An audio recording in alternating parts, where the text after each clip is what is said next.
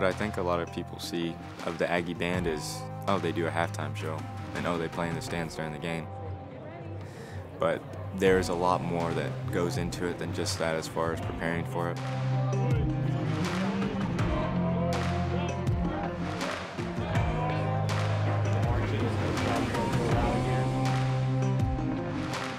In order to be a member of the band, you need to be a member of the Corps of Cadets as well. It's a completely different culture, I feel like, from a lot of college campuses. You come here and you see the cadets in their military uniforms, and it's a military training program of sorts, a leadership program as well, but there is physical training involved.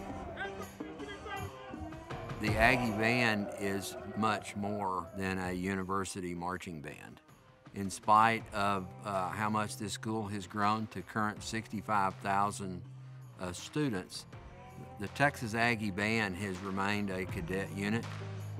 People really like what we do. Ladies and gentlemen, now forming at the north end of Kyle Field, the nationally famous Texas Aggie Band.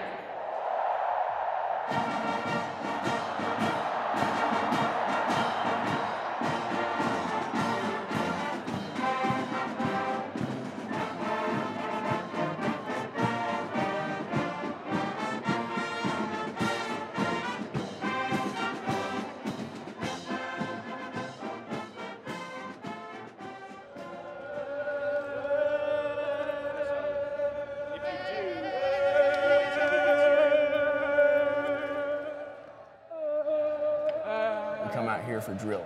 Once we're here, everything that's happening outside of here just kind of melts away. When we're here to work, we're here to put that time in, and that's how we get these amazing results that we get every single week.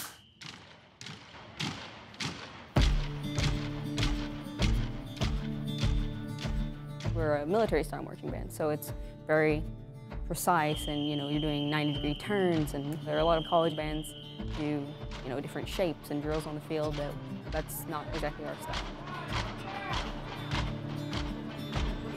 Position down there with the countermarch trying to correct all that stuff. You understand? Yes, sir. If you will rely on the bugle ring, It's really difficult because the rehearsal, the amount of drill that we do is 20 hours a week.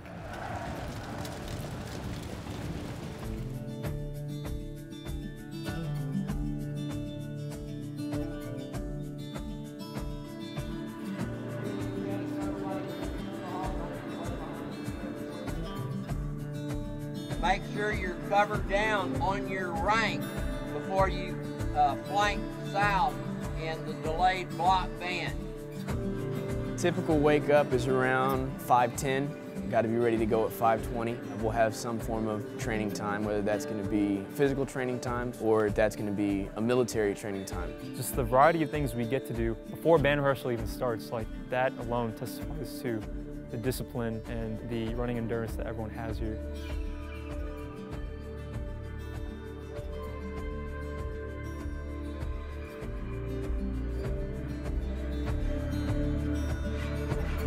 This is the 125th year that the Aggie Band has been a thing here at this school, which is unbelievable to think about. I think people recognize that it's a really special thing. It takes a lot of effort, and not even just the hours that we put into practice, but being in the Corps and doing all of that. Yeah, it's an incredible challenge that produces an amazing result.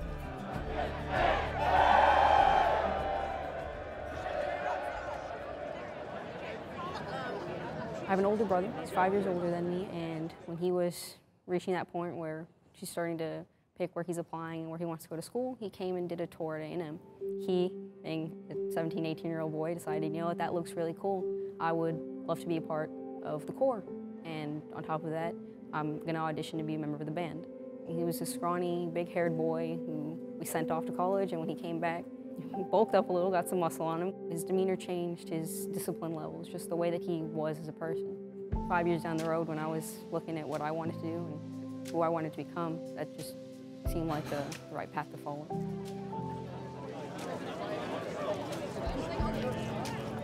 My brother's name is Nate. Nate's a little bit bigger than me, but he's a sophomore this year. He's one of the symbol players. You ready for the game? Yeah, pumped. I really worked to distance myself from him. I say that because my nameplate is Rossi, and his nameplate is also Rossi. And whenever people think of Nate, they would think of Nate Rossi, they wouldn't think of me.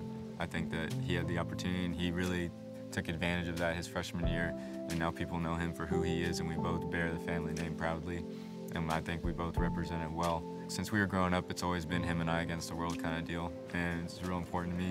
And the fact that he gets to come here and do this with me, that's a really awesome thing. Right now what we're doing is we're about to call a formation, so just while we're here, make sure everyone has the proper shade because the uniform, make sure everyone has the proper uniform parts, and then make sure to, like, you have your music, anything else you might need if you want money for concession stands, all those kinds of things. So we just check, because right now is the time where you could run back into the dorms right quick and grab it and come back out. So after that, you won't have an opportunity to do that again. As a member of the Corps, we are the keepers of the spirit and guardians of the tradition. You know, whenever you have this uniform, it's the same as everyone else in the Corps almost, except for, like, this is one big thing that's real important to us is this band lyre. Break to the quad! Break! Hey! Hey! But everyone's getting ready. Drum majors are running back and forth right now, counting lines to make sure we have the same instruments on either side so that it lines up properly. And then we're going to step off and head over there. The Aggie Band doesn't do a pregame show. Instead, we do, it's called Marchin'. We call it Marchin'.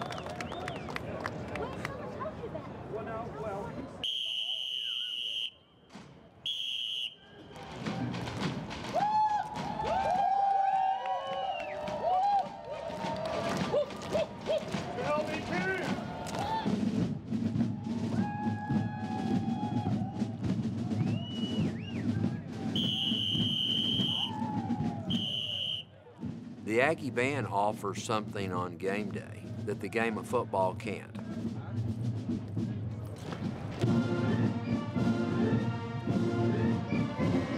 You don't see a band like the Texas Aggie Band every day on the street. We can be in a parade anywhere in the United States of America. And people are like, man, I haven't seen something like that in 50 years because it's timeless.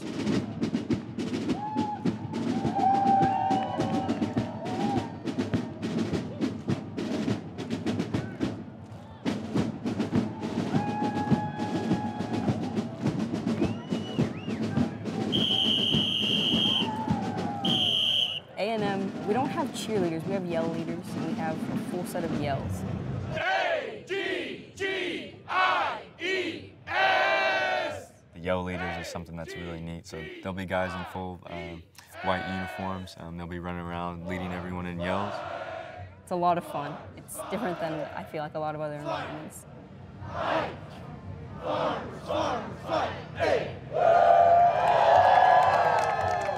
The game day environment at Kyle Field is unbelievable.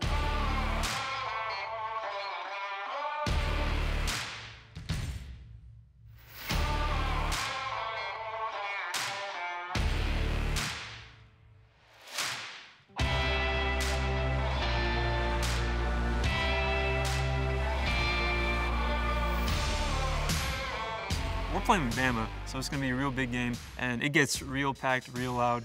Every year we play Bama, like, everyone sort of, like, looks to up their game, you know, and the stakes are always a little bit higher whenever you're playing against the best, for sure.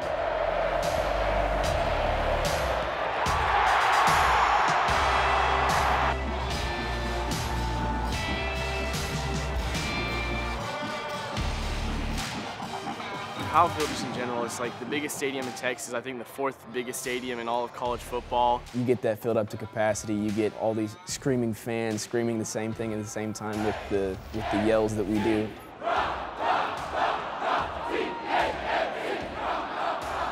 When the band's down in right behind the end zone getting set up, it's so loud it's hard to hear yourself think sometimes. We get sweaty and we get loud and we lose our voices, but what better way to voice your Aggie spirit, you know?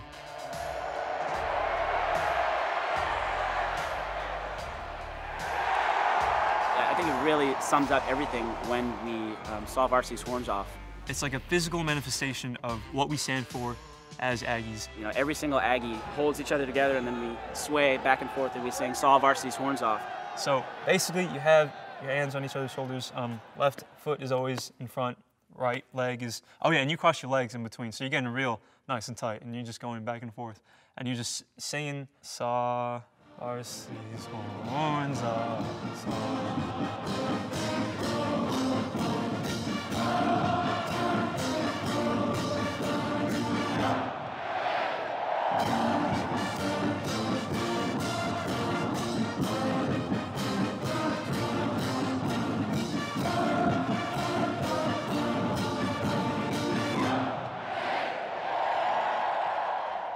Something that's always really neat that I've gotten to see is like whenever we do our halftime show, people don't go to the concession lines or the bathroom lines, like they stand up if they were sitting down.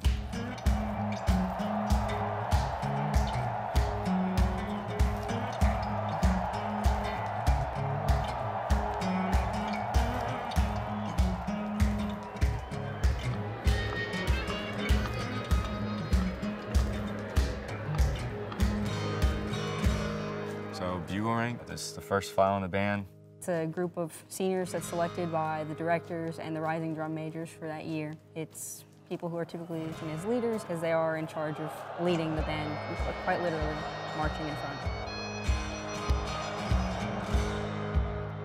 I don't play a bugle, we just hold it there for a show, but that's what we do.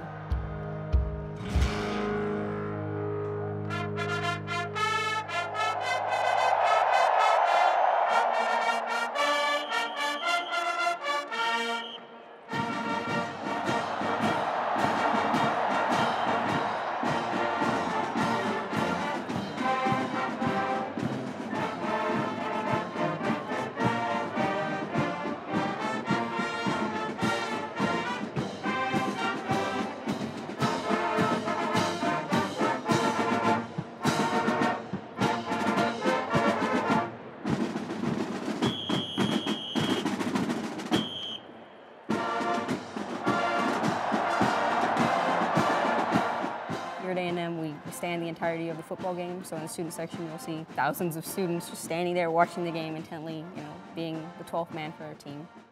Nobody sits down during halftime. Nobody leaves during halftime. It's really something special. Just whenever we're marching out on the field for halftime, everyone stays there. The environment, the players feed off the energy, definitely. It's awesome.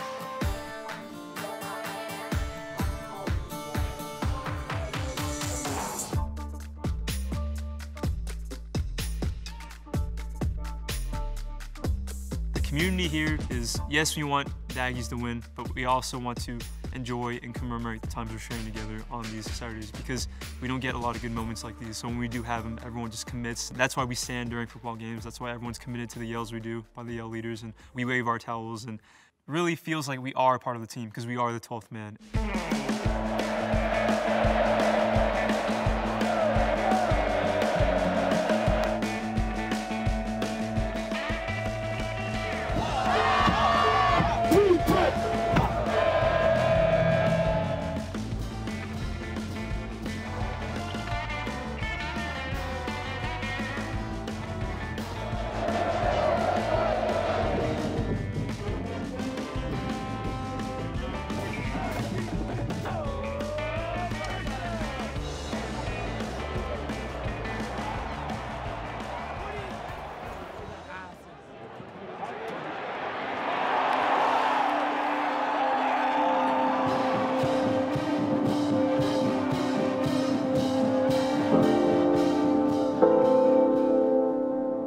The heart of the people that you will meet here is unbelievable.